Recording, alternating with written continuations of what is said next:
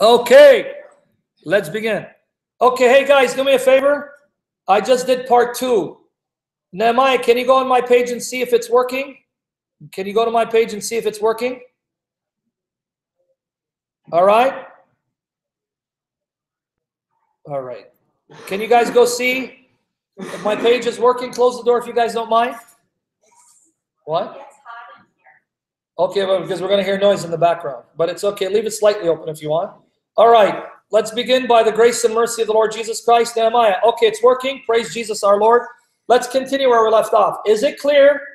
Genesis 18, God, Jehovah, the Creator, is in human form, appearing to Abraham. Well, that was clear, right? It's also clear there's another Jehovah in heaven. So you have a Jehovah on earth, Jehovah in heaven, proving the Jehovah on earth is Christ, right? Now in John 1, what did John 1 say? John 1 said, in the beginning was the Word. The Word was with God, meaning God the Father, and the Word was God in nature. That Word became flesh. So here, Christ is identified as that Word that was with God the Father, who later became flesh. Revelation 19:13, we're said that Jesus Christ is the Word of God, Revelation 19:13. And in 1 John 1:1, 1 John 1:1, he is called the Word of Life. Now, for those of you listening in Pal Talk YouTube, no side discussion. Focus on what I'm saying. Ask a question relevant to the topic, or answer a question, or praise the triune God. Everlasting Father does not mean Christ is God the Father. I'll address that. Let's be patient. What I want to show you is another place where Abraham saw Jesus Christ. Let's focus. Where did Jesus appear to Abraham besides Genesis 18? Very easy. Remember who Jesus is? The Word, right? Was he with God the Father before creation? Yes, that's John 1:1-3. It says that he was with God in the beginning. All things came into being through him. Nothing came into being through him. Nothing came into being without him. That, in other words, he created everything. So John 1:3, the Word was there, creating all things with the Father, right? So he's there in the beginning. All right, now, Genesis 15, verses 1-6. Genesis 15, verses 1-6. Light, is this blessing you, sister? Because these are the arguments you'll be using to share with your Jehovah's Witness friends. Renee, is this helping you? Everyone else, is this blessing you? Because some of you already know this, I'm preaching to the choir. I'm proving that Abraham knew Jesus and was saved because he knew Jesus. Therefore, Abraham was a Christian. Don't shy away from affirming that. Don't be ashamed of asserting that. Jesus said Abraham was a Christian. Because what is a Christian? A believer, a follower of Christ. End of story. Christ left the tomb empty. I take his word over any philosopher, scholar, theologian. Christ is Lord. Now, Genesis 15. Let's read the first 3 verses. Here's another place where our Lord appears to Abraham in his pre-human existence. Genesis 15, verses 1-3. Read out loud for me. Genesis 15:1. After these things, the word of the Yahweh came to Abraham. The word of Jehovah, the Lord, came to Abraham. Or at this time, he's not called Abraham. Pay attention. Abraham. Yes, go ahead. In a vision, saying, do not be afraid, Abraham. I'm your shield, your exceedingly great reward. Now, before you go on, guys, did everyone hear me say that Abraham is a Christian? Did everyone hear me say here and in Pal Talk that Abraham is a Christian? You heard it, right? Because here, guitar song, I don't know if guitar is busy playing on the guitar. She goes, I thought I heard you say Abraham was a Christian. Yes, you heard right. He is a Christian. So I don't know why you would think that when I said that clearly, explicitly.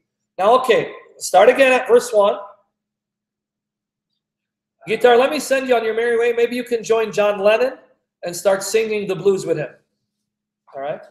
All right. Genesis 15, verses 1-3. Go ahead. Start at 1 again, because we have people here who want to question that Abraham was a Christian.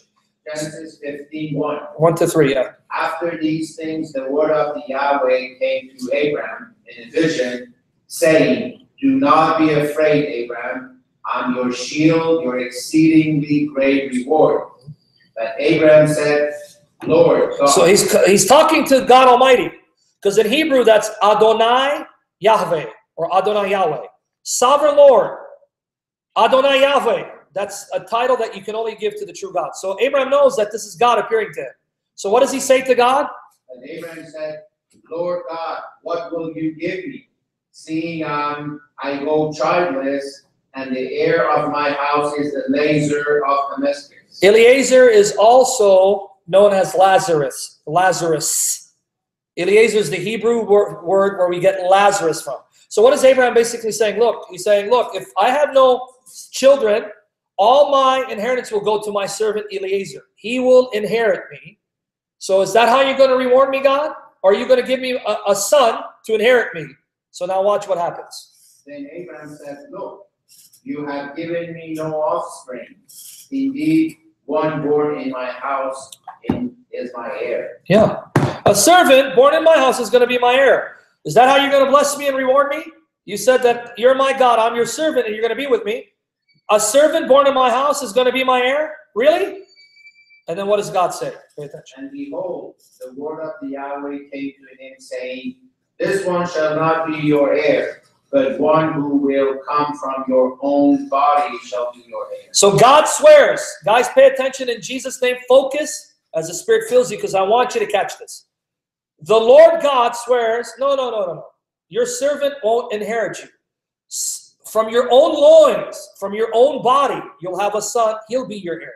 And then now notice what the Lord God is going to do in the next verse. Pay attention.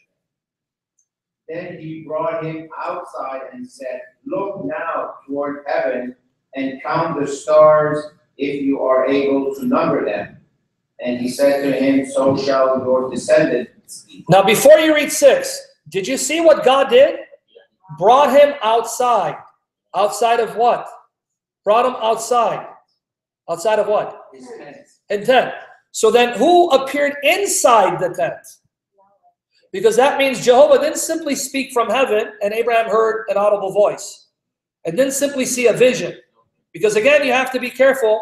Although verse 1 says Abraham saw a vision, right? Does your translation say Abraham had a vision? Okay, because you guys look like I'm shocked, especially Michelle. Like, what? Here's the thing where it gets a little tricky. Oftentimes, the word vision is used by Bible writers not to refer to something that you're seeing in your mind with your mind's eye. It can also refer to something actually taking place on earth. You guys want proof of that?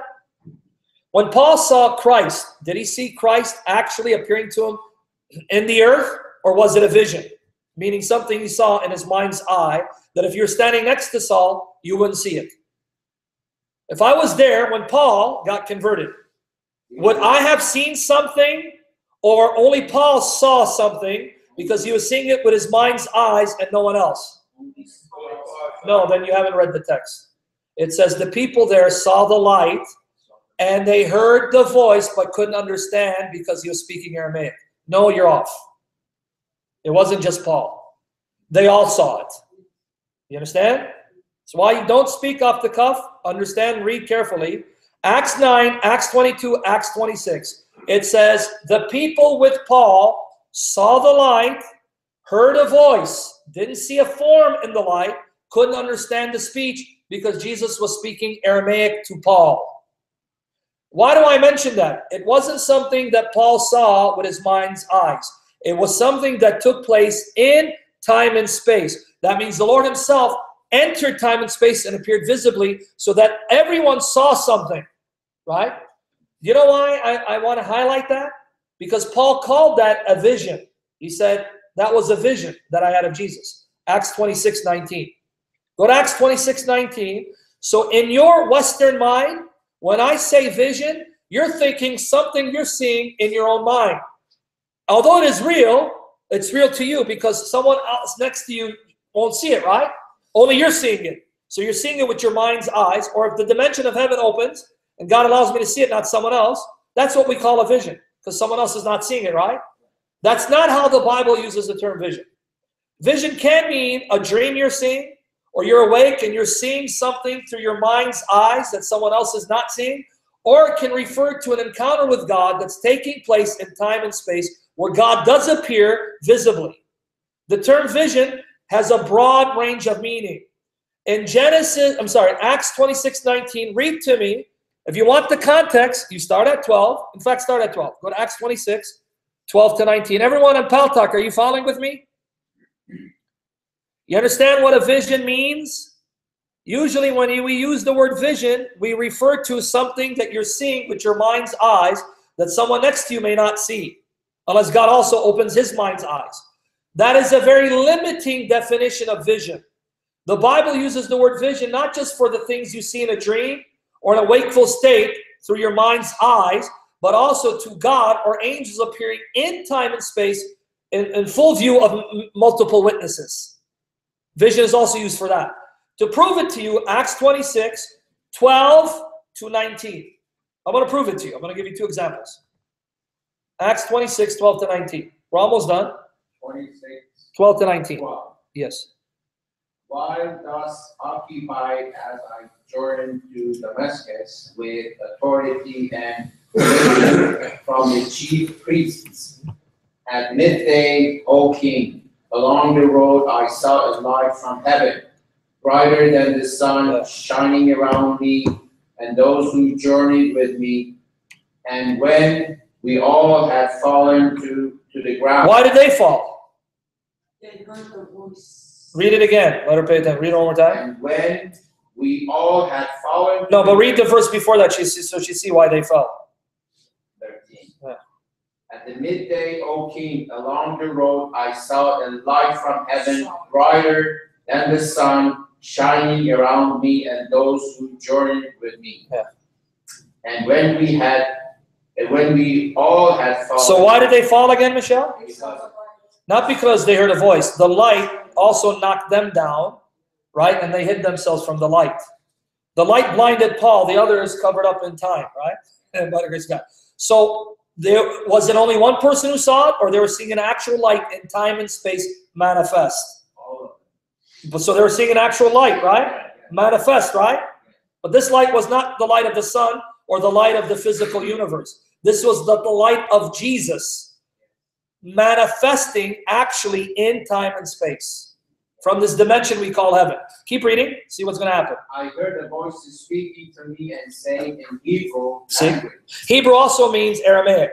Yeah, because when you speak of Hebrew, it means the dialect of the Jews. And Aramaic was the dialect they spoke, so they would call it Hebrew, right? But it's Aramaic. But keep going. Saul, Saul, why are you persecuting me? It is hard for you to kick against the goats. The goat. You know what a goat is, right? Goat is a cow prodder. Have you ever seen a cow prodder? It's like a huge stick with a nail at the end. You prod cows. So that's what a goat is. So it's hard for you to kick against the goats because you kicking against the goats is only going to hurt you. You're not hurting me. You're hurting yourself by fighting and resisting me. All right, keep going. So I said, who are you, Lord? And he said, I am Jesus, whom you are persecuting. But keep going. Rise and stand on your feet, for I have appeared to you for this purpose, to make you a minister and a witness both of the things which you have seen and of the things which I will yet reveal to you. Yep. I will deliver you from the Jewish people as well as from the Gentiles, to whom I now send you. Keep reading. To open their eyes in order to turn them from darkness to light, from the power of Satan to God, that they may receive forgiveness of sins and an inheritance among those who are sanctified by faith in me. Now notice 19, what he says. Here's the key verse 19. Read 19. Therefore, King Agrippa, I was not disobedient to the heavenly vision. Wait, it's a vision? Yes. See, if I use vision for you guys, what would you think a vision is? Not something that takes place in time and space for others to see, but something in your mind, right?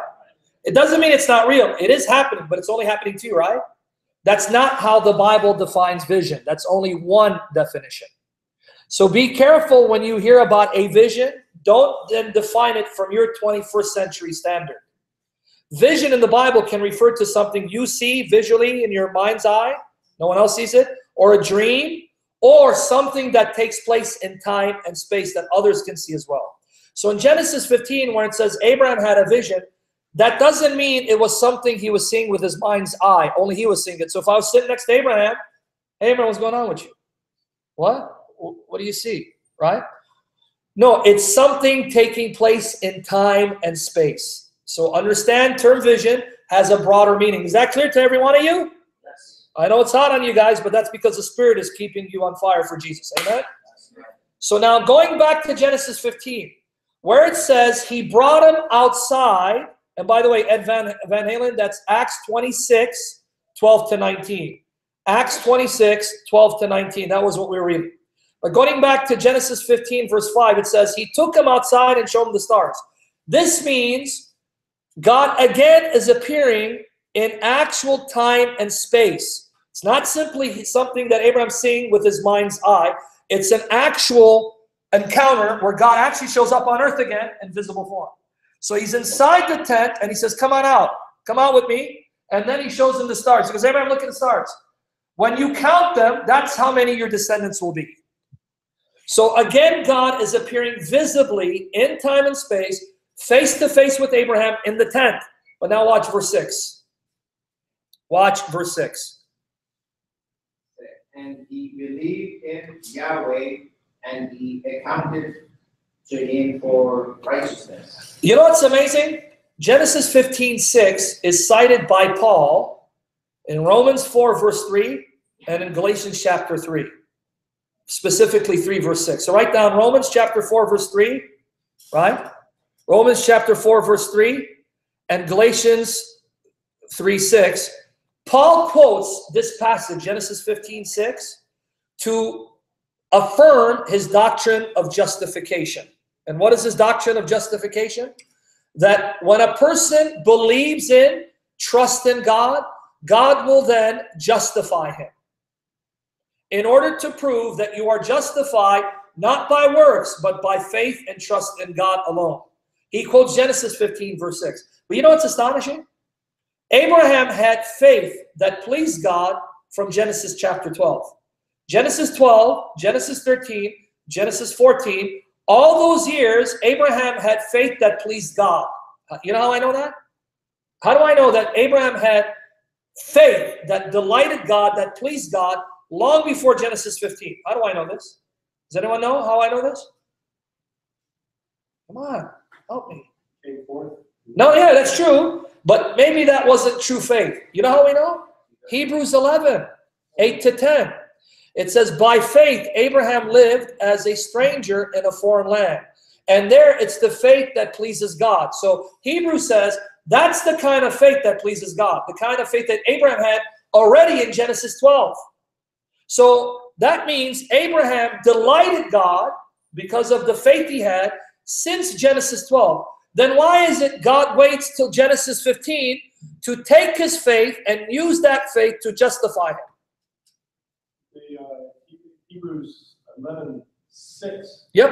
And Genesis 15:1 say the same thing. Yeah, you got it. I know what you're going with this. Yeah, rewarder. But in Hebrews 11:3 talks about that he made all things invisible by his word. But yes, Hebrews 11:6, you have to believe in God in order to delight God, and if you do, then he'll reward you.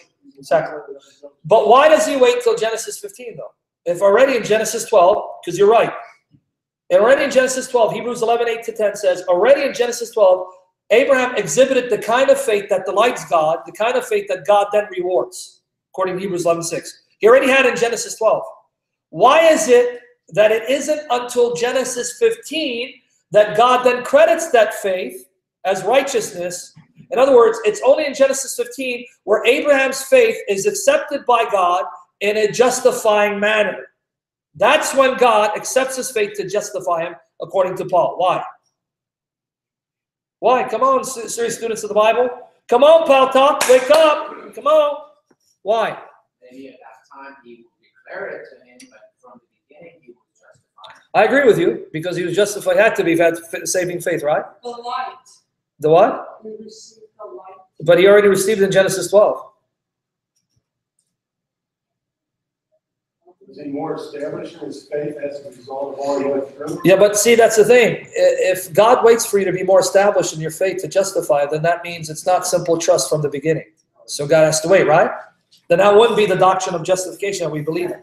Disobedience? No, none of that. It was right in front of your face. It's because this is the first time we are told the word of God appeared to him. Did you even read it? Verse 1?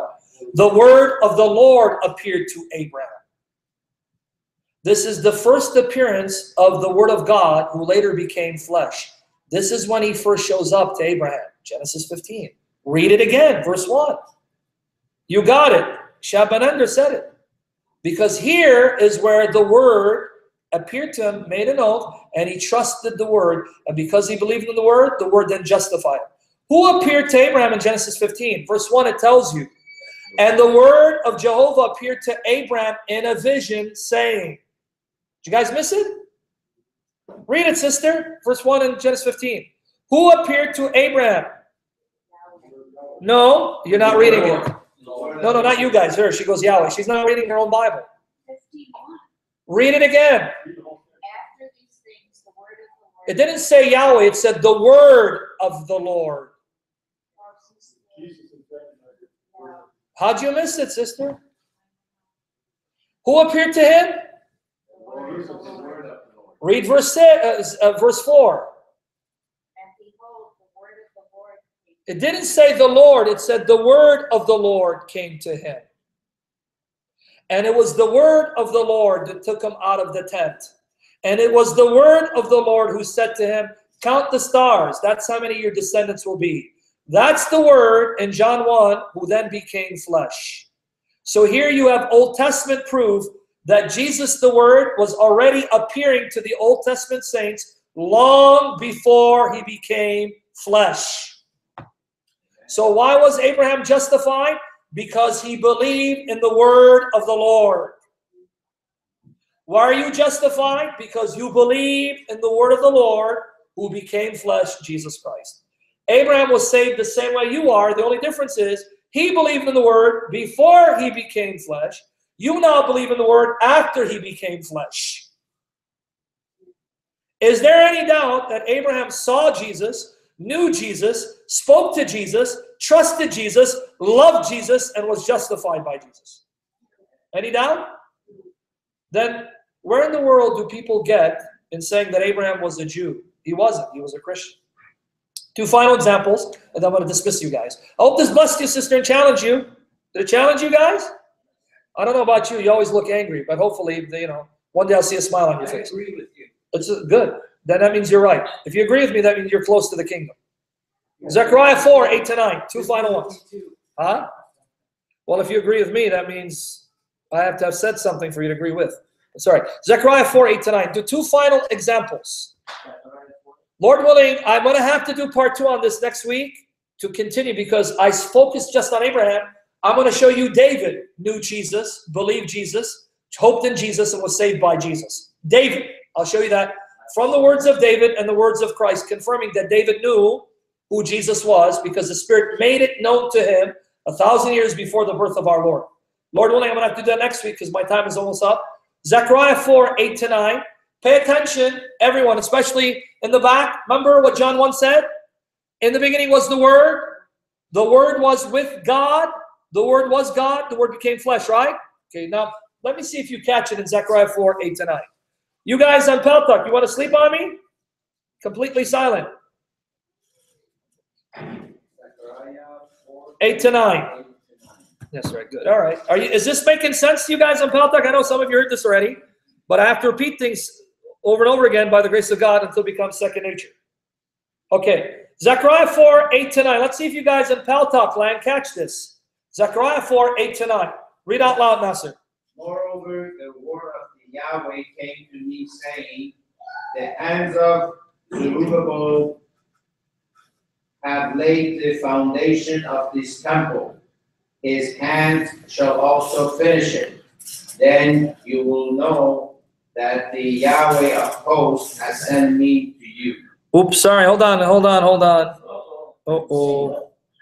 You know what I did? I accidentally bounced Cavalier.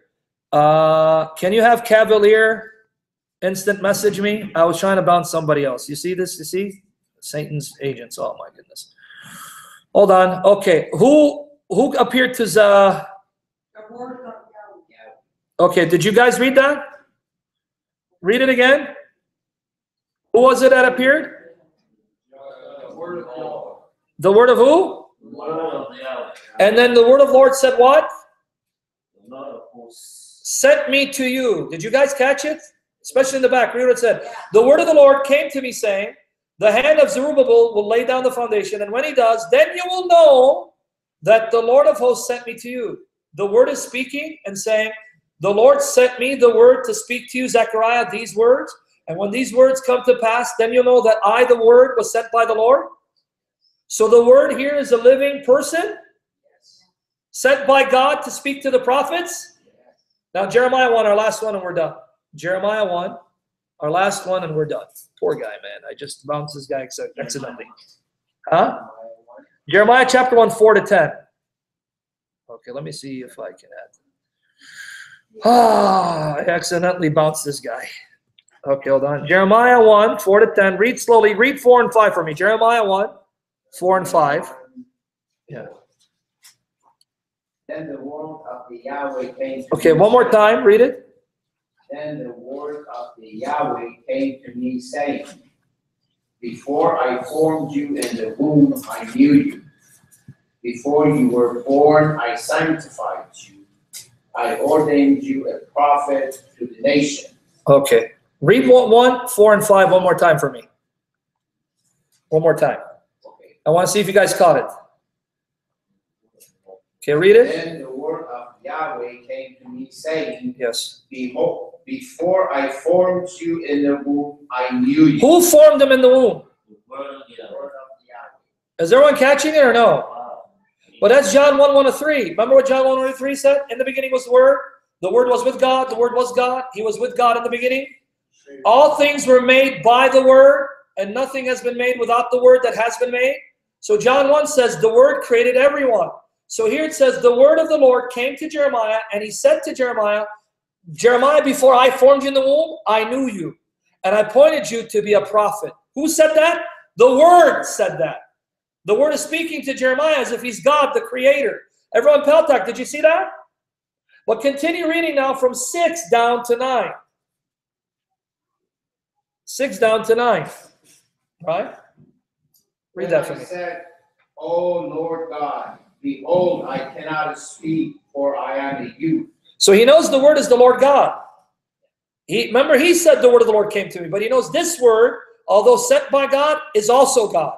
That's John 1, 1. In the beginning was the Word was with God, the Word was God. So Jeremiah says, the word of the Lord came to me, and that word is my God. He's the Lord God. So he knew that before John wrote it. Jeremiah knew all this before John wrote it. The only new thing that John added was that the Word became flesh. That's the only thing new. But keep reading. But Yahweh said to me, do not say I am a youth, for you shall go to all to whom I sent you. And whenever I command you, you shall speak. Do not be afraid of their faces, for I am with you to deliver you, says Yahweh. Keep going, all the way to 9. Then the Yahweh put forth his hand and touched my mouth. Wait, Yahweh had a hand, and his hand actually touched Jeremiah's physical mouth? Yahweh stretched out his hand and touched my mouth. Now read all the way to 10. And Yahweh said to me, behold, I have put my words in your mouth. Wow, so the word of Yahweh is identified as Yahweh. He's the one who created Jeremiah in the womb. He's the creator. He's the one who appointed Jeremiah to be his prophet. And he appears in visible form to Jeremiah. And Jeremiah sees his visible hand reach out and say, look, I'm putting my words in your mouth because you're going to speak my words to these nations. If I didn't tell you this was Old Testament, you'd think this is a Christian writing it. But hold on. A Christian did write it.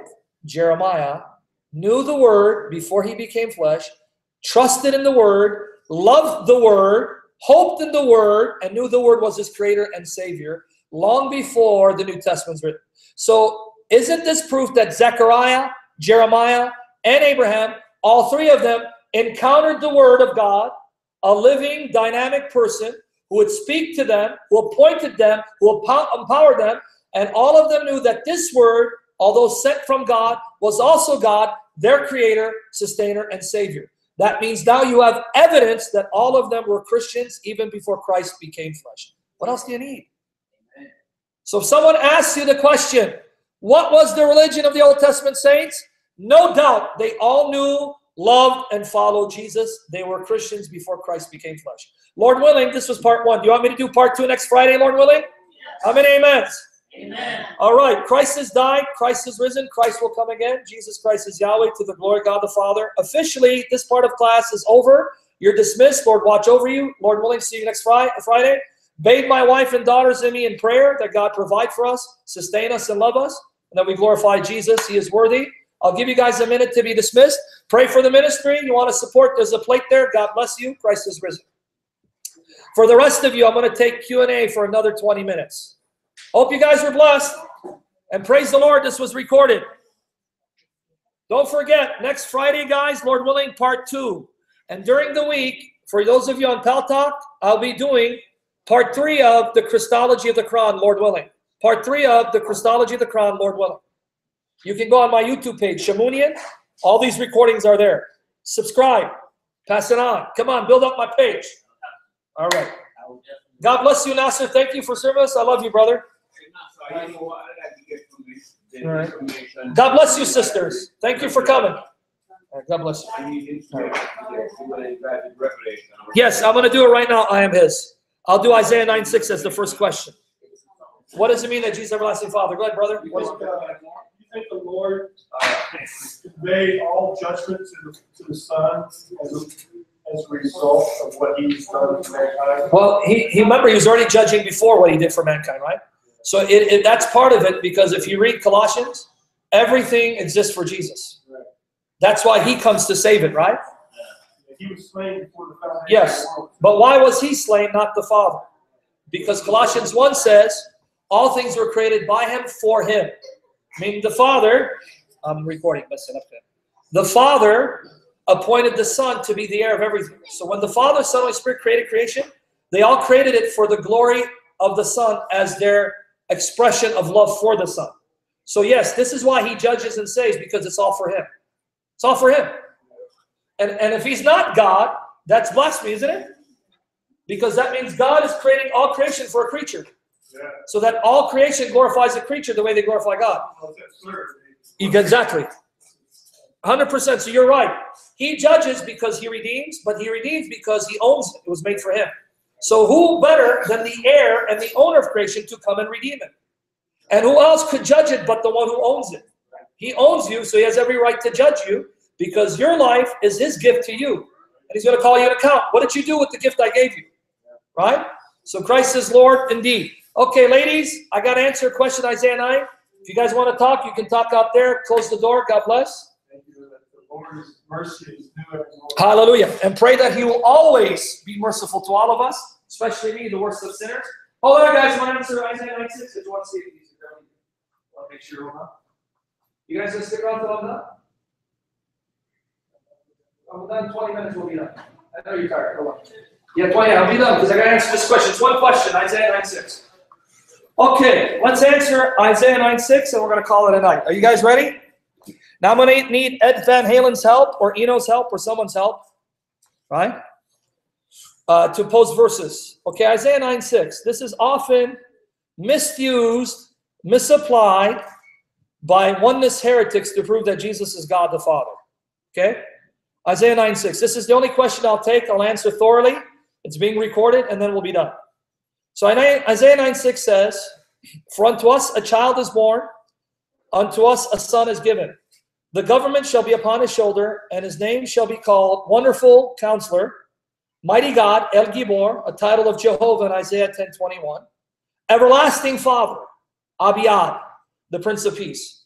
See here, the Son who is born, who's the mighty God, who will be the Messiah, Jesus, is called the Everlasting Father, Abiyad. First off, number one, he's not called God the Father. That's right off the bat. He's called the Everlasting Father. That doesn't mean the same. In fact, if calling Jesus the Father would make him God the Father, then that means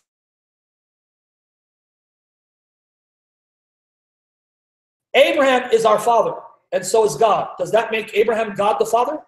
Ed Van Halen, do me a favor. Post John 8:39-41. John 8:39-41. So let me deal with this passage that's often misused and abused, distorted to prove that Jesus is someone that he's not. Just because Jesus is the everlasting Father doesn't make him God the Father. Because we have many fathers in the Bible, but we don't have fathers in the same sense that God the Father is our Father. Because notice in John 8, 39, 41, Light, Renee, everyone else, read with me. They answered and said unto him, Abraham is our father. Jesus saith unto them, if ye were Abraham's children, ye would do the works of Abraham. But now ye seek to kill me, a man that hath told you the truth, which I have heard of God. This did not Abraham. You do the deeds of your father. Then said they to him, watch this, we are not born of fornication. We have one Father, even God. That's even more powerful. In 39, they said, Abraham is our father. But then in 41, they said, we have one Father, even God. So if they have only one Father, that's God, then for Abraham to be their father, that means Abraham's God the Father. Would anyone buy that logic? So I just proved by this logic, Abraham is Father. 41, we have one Father, even God. So if there's only one Father, that's God, and Abraham is their father, that means Abraham's God the Father. Now, which person would buy into that logic? That's nonsense. Because Abraham is their father in a different sense than God the Father is. Yes, they only have one Father in the sense that God is their Father. You can have an earthly father, you can have a spiritual father, but that doesn't make them identical to God the Father, because he's your Father in an absolute sense, in a different sense from the rest. So just because the word Father is used of more than one individual doesn't mean they're the same individual. Is everyone with me here? Or am I confusing you guys? You guys in Paltalk, is it making sense?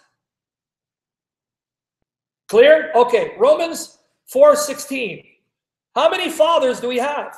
Well, you only have one Father. Romans 4:16. Let's see how many fathers do we have. How many fathers the Corinthians have? Let's see. Romans 4:16.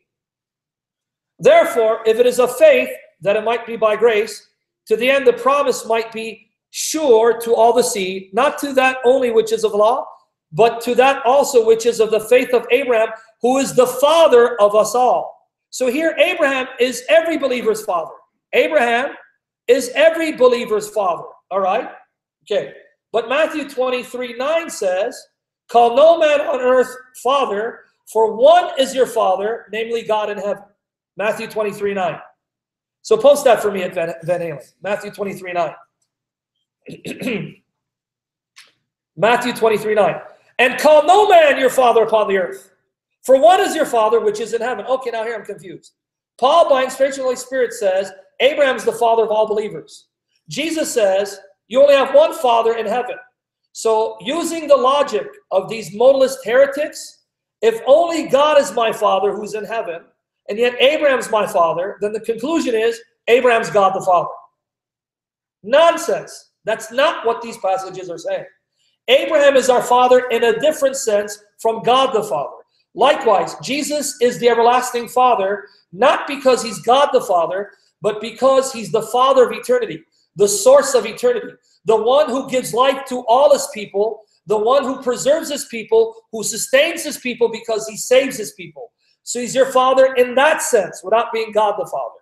And I'll expound that a little more. I'm going to expound that a little more. Let's go now to 1 Corinthians 4:15. 1 Corinthians 4:15. 1 Corinthians 4:15. Is it making sense to all of you guys in Paltalk?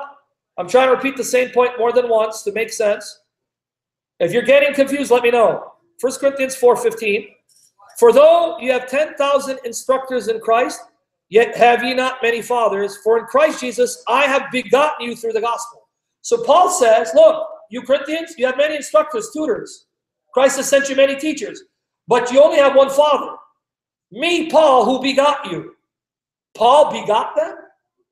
So they're the children of Paul? So Paul is their father? Yes, he goes, spiritually I begot you. Because it was through my mouth you got saved. It was through my mouth you heard the gospel. So in that sense, you're my children, my fruit from the gospel. Does that mean because Paul is their father who begot them, Paul is God the Father? Is Paul God the Father? Would anyone argue that? Would any modalist argue that Abraham and Paul are God the Father? What about Adam? Is Adam not the father of us all? Are we not all sons and daughters of Adam?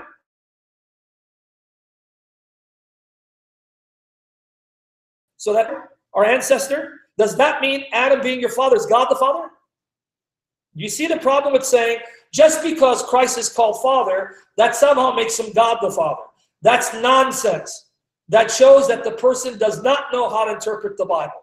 So now that I've shown you that Jesus can be called the Father without being God the Father, is that clear to everyone in Paltalk? Jesus can be called everlasting Father without being God the Father. Let me explain what it means for Christ to be everlasting Father. Are we ready now? Are we ready? Put a 1 if you're ready. If you're still confused, put a 2. If anyone's confused, put a 2. All right. Literally, the Hebrew is Abi-Ad. Abi-Ad. Abi-Ad literally means Father of eternity. That's the literal translation of the Hebrew. Don't take my word for it. Go to interlinearbible.org, or if you can read the Hebrew text, read it. You'll see the word is Abi, which can mean my father or father of. Ad. Abi-Ad means Father of eternity.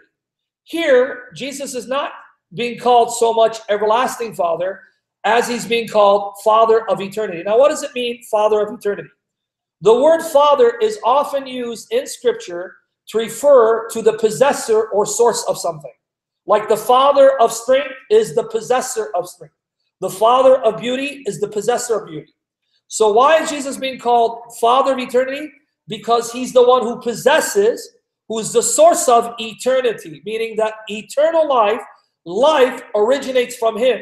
He's the possessor of everlasting life, the possessor of everlastingness, meaning the source of never-ending life, and that's why our life comes from him. This is simply another way of saying that Jesus is the author of life, Acts 3:15, and that in him was life, John 1:4. So if you want to know what Father of eternity means in reference to Christ, it means that Jesus is the possessor of eternity, the possessor of eternal life, and because he's the possessor of that quality, he is the one who gives it to all who believe in him. And this is echoed in John 1:4. It says, in Christ, in him was life.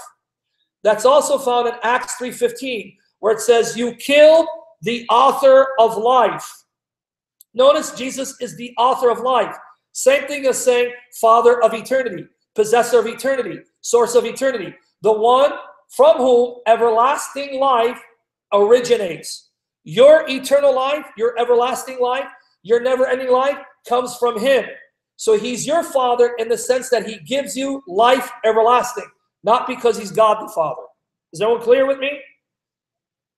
Did you guys get it? Is it making sense for you guys in Paltalk? Right? Further proof that Jesus is the Father eternal in the sense that 5:17 say, Jesus is before all things, and in him, Jesus, all things consist. In Christ comes the life by which he sustains all life. In Christ comes the power that sustains and gives life to all creation. That's what it means for him to be the Father of eternity. Not that he's God the Father, but with the Father and the Spirit, he gives life and sustains life and preserves believers forever. That's Colossians 1:17. Also Hebrews 1:3, who sustains, upholds all things by his powerful word. So who's sustaining me? Who's sustaining you? Who's giving you life? Who's giving you breath? Who will sustain you for all eternity? The Lord Jesus by his powerful word. Why? Because he's the source, the possessor of eternity. Is that clear? Are you guys getting it? Colossians 3:4, it says, Christ, our life. Christ, our life. Could the Bible be any clearer what it means for Christ to be everlasting Father? Not that he's God the Father, but with the Father and the Spirit, he's the possessor and source of life, the one who gives life, the one who sustains life, the one who gives us never-ending life.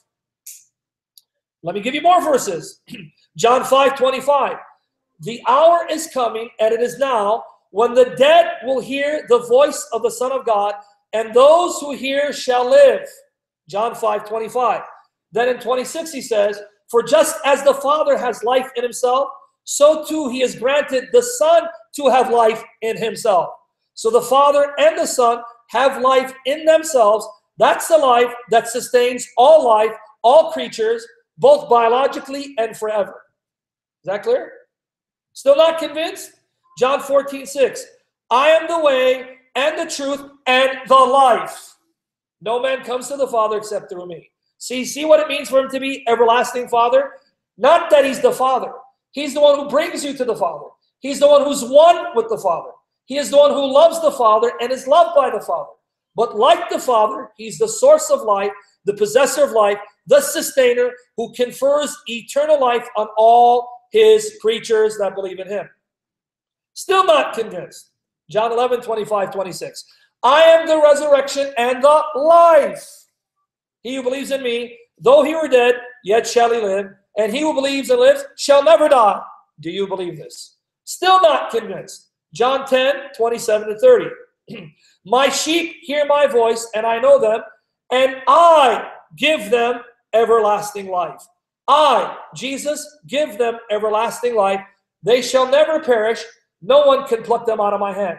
My Father, who's given them to me, is greater than all. No one can pluck them out of my Father's hand.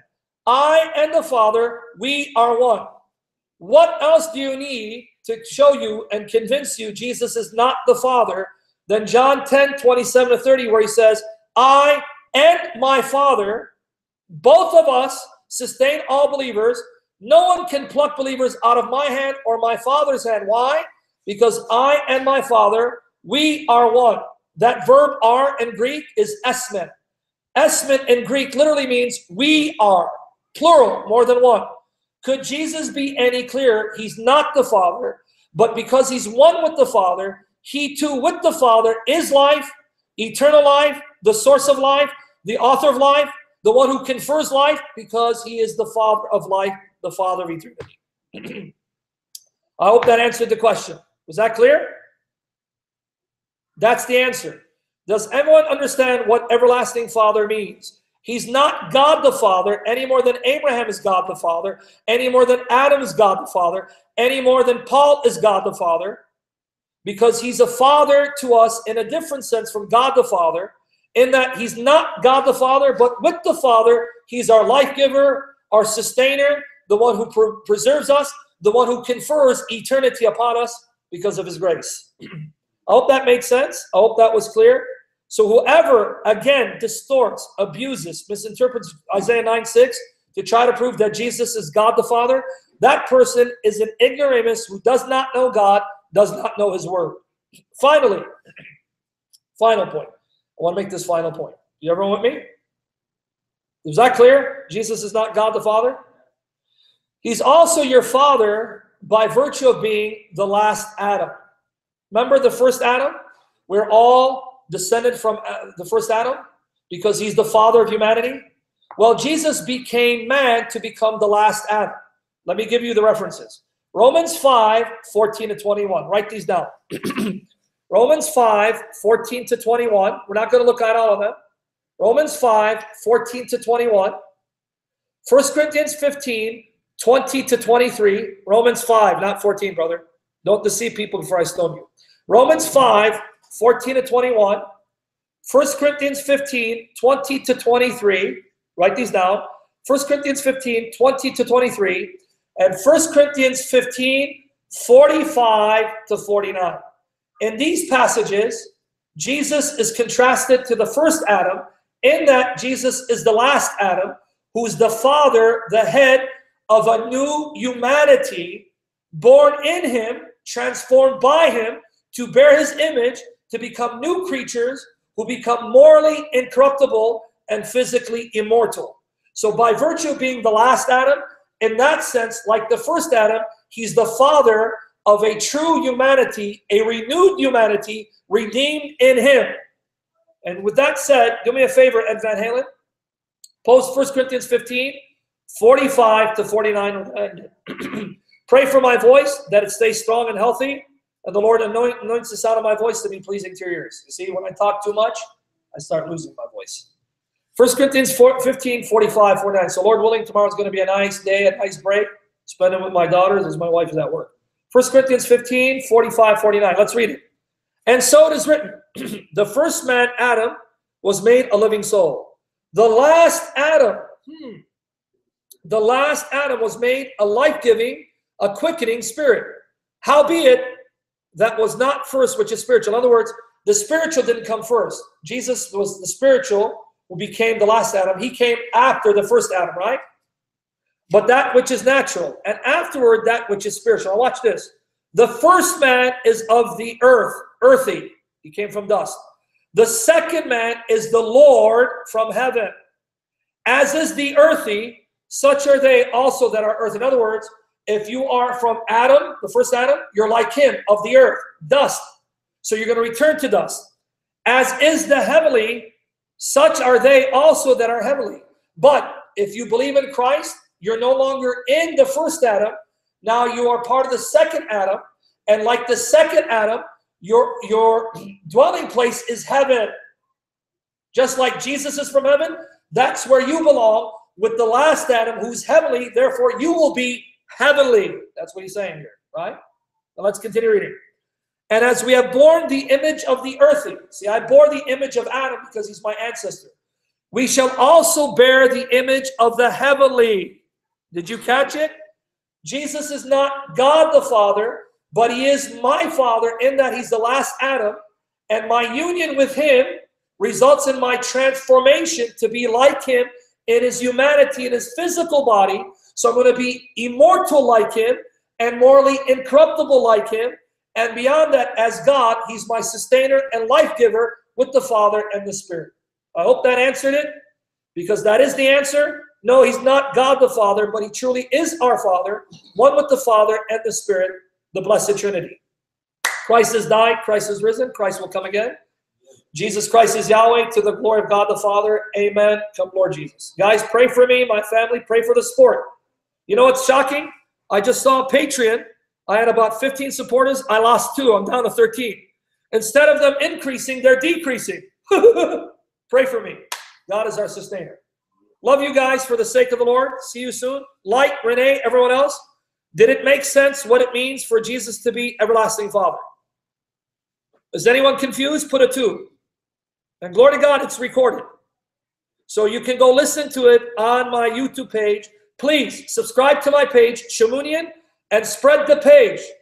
Let's increase the numbers so more people can benefit and be blessed by these recordings. Love you for the sake of Jesus. Yes, Shamunian. S-H-A-M-O-U-N-I-A-N. S-H-A-M-O-U-N-I-A-N. Subscribe, spread it around for the glory of Christ. Christ is risen indeed. Love you guys. Lord bless you. See you soon. I may see you tomorrow late night or Sunday if God wills. So look for me. Same back time, same back channel. Batman. Take care. God bless. All right. Take care. Lord bless you guys. Yes, ma'am.